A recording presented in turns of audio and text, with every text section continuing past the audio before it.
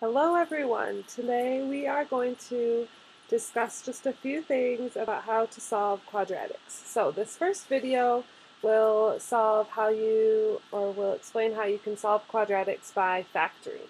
You should all have a sheet printed out so that you can kind of follow along with the examples, and each one will have a couple other examples that we don't get to that I want you to make sure to do for class.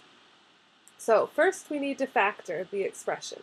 Anytime you're solving by factoring, the equation must be equal to 0. In this case it already is, and so we're all taken care of in that regard. So we just need to go about factoring x cubed plus 6x squared. And here it's not a full quadratic, so instead what we'll do is just factor out the greatest common factor. Notice that each of these terms has an x squared inside of it, so we'll factor out an x squared. And when we take away an x squared from each piece, we're left with x plus 6.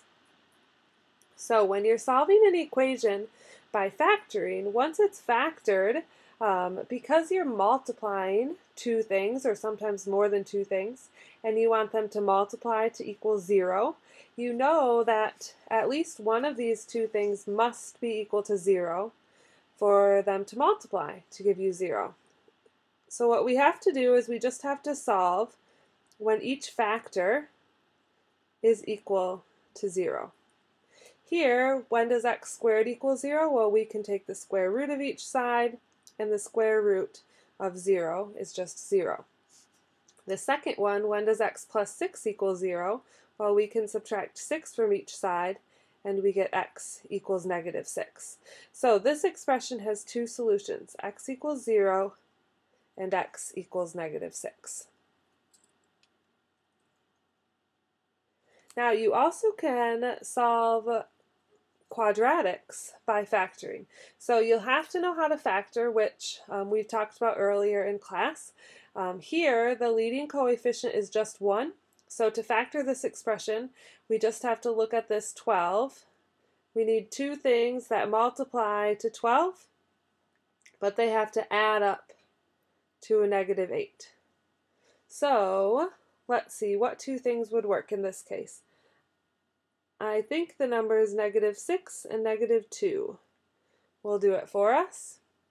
And so our two factors of this expression will be x minus 6 and x minus 2. One thing I should note is, notice this was already equal to 0, so I didn't have to do any extra work. I could just factor it right away. If it hadn't been equal to 0, I just would slide things over to the other side so that everything was set equal to 0. But now that I've factored the expression, now I can just find when each factor is equal to 0. So I have two equations to solve. When does x minus 6 equal 0? And when does x minus 2 equal 0? X minus 6 is equal to 0 when x equals 6, and x minus 2 is equal to 0 when x equals 2. And so the two solutions to this equation are x equals 6 and x equals 2. That's just a basic review of solving quadratics by factoring. I hope that